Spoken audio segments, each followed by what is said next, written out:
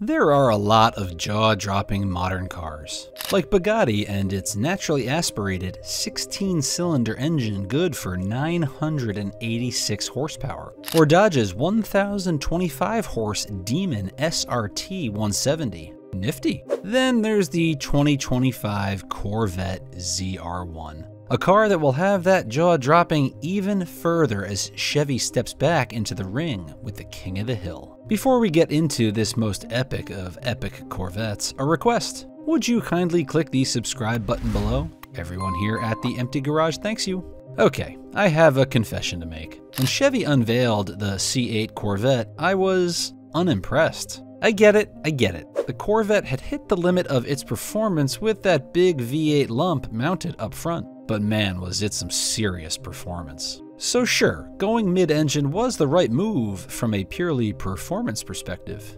But bro, taking a Ferrari body in white and sticking on the boisterous bits of a Corvette goes together like oil and water. The front end was okay, but that sharp-edged side scoop butting out off the fender? Oh dear. And that rear end with its busy blobs of Decepticon taillights, curves and creases up the wazoo, and wacky spoilers. Overwrought? Your design had arrived. But then Chevy did what they always do. Applied a shitload of power and put those elegant exotics on notice. There was the Z06 with its screaming flat plane beast of a V8. Then the E-Ray with its electrified grip and outrageous acceleration. So I'll get over my issues with the design, especially with this, the 2025 Corvette ZR1. It's the superlative car to end all superlative cars. Some highlights. The new ZR1 is packing a twin-turbocharged version of the LT6 in the Z06. But it's not an LT6. More on that in a moment. Chevy says it's the most powerful V8 ever produced in the USA.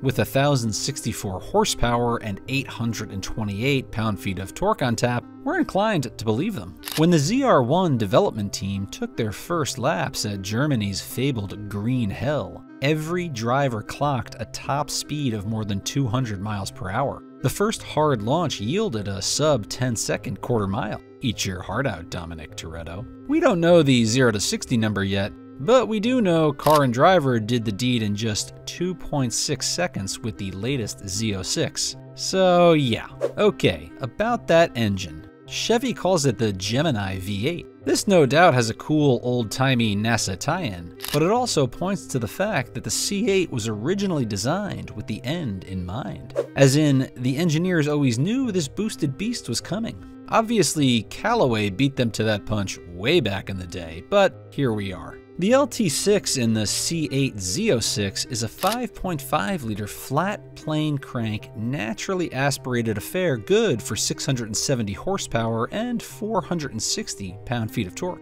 To achieve the sick figures of the ZR1, Chevy took the LT6 back to the drawing board. What they returned with was so dramatically different, it earned a new moniker, the LT7. It's still a 5.5-liter mill, but thanks to turbos and a bunch of other cool technical stuff, it's effectively a new motor. Hence the Gemini, Zodiac for twins, naming convention. That other stuff includes head castings with unique ports and a larger combustion chamber. It enables the addition of port injection to go with the direct variety, because this thing is thirsty. Valve train timing and the lift profile are set up for forced induction. An all-new intake system tuned for 2 turbos is fitted. Counterweight changes account for unique pistons and connecting rods, all of which contributes to the compression ratio of 9.8 to 1 versus 12.5 to 1 in the naturally aspirated Z06 LT6 twin. Speaking of compression ratios, how about those turbos? These two ported shroud, ball bearing, mono-scroll 76mm Snails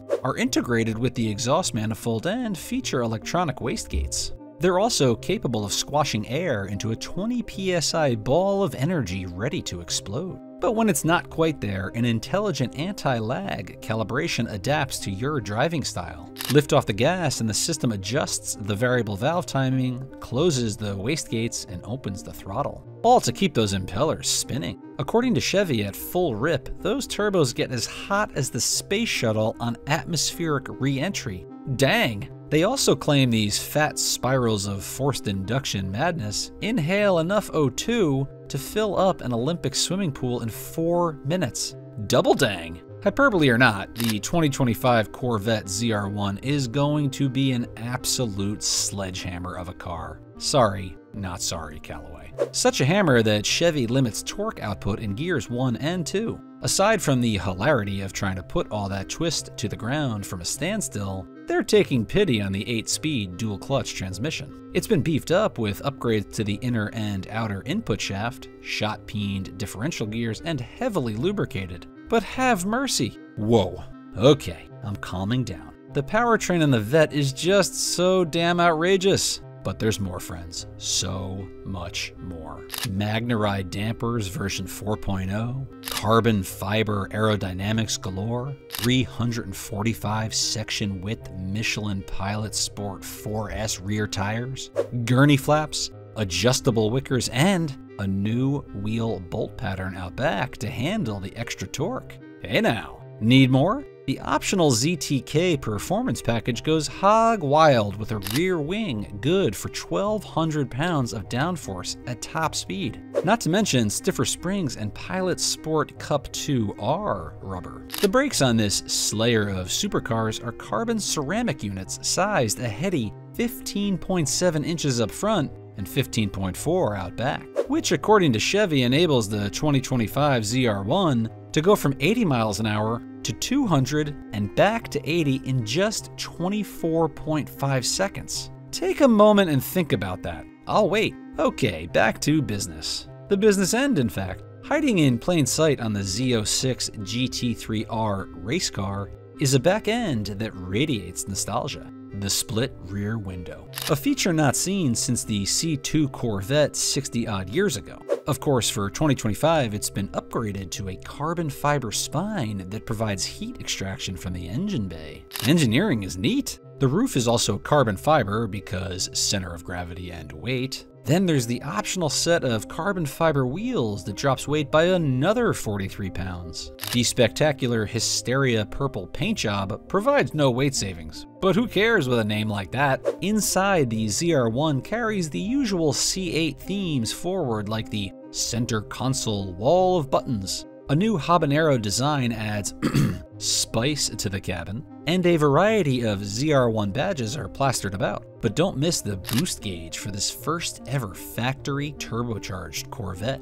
And hat tip to the digital rearview mirror. God knows you can't see shit out that divided rear glass framed by a ludicrous rear wing. Did I mention you can get this thing as a convertible? That is truly crazy. Just imagine the weird things that could fly into the cockpit while hurtling down the Autobahn at 215 miles an hour. But then, crazy is the name of the game for the 2025 Corvette ZR1. Callaway may have been the first to recognize the glory that is a twin-turbo Corvette, but Chevy picked up the thread, removed all limits, and cooked up something truly special here. It could be considered the magnum opus of Corvette chief engineer Tadge Juechter. Apologies for the butchery of his name. A man with a 47-year career, 31 of which have been spent perfecting the Corvette, he is the subject of a rather unique ZR1 Easter egg, that being his face etched into the rear glass, like forever. Corvettes have always been the subject of debate around the hard-to-ignore value versus performance ratio in comparison with the likes of Lamborghini and Ferrari.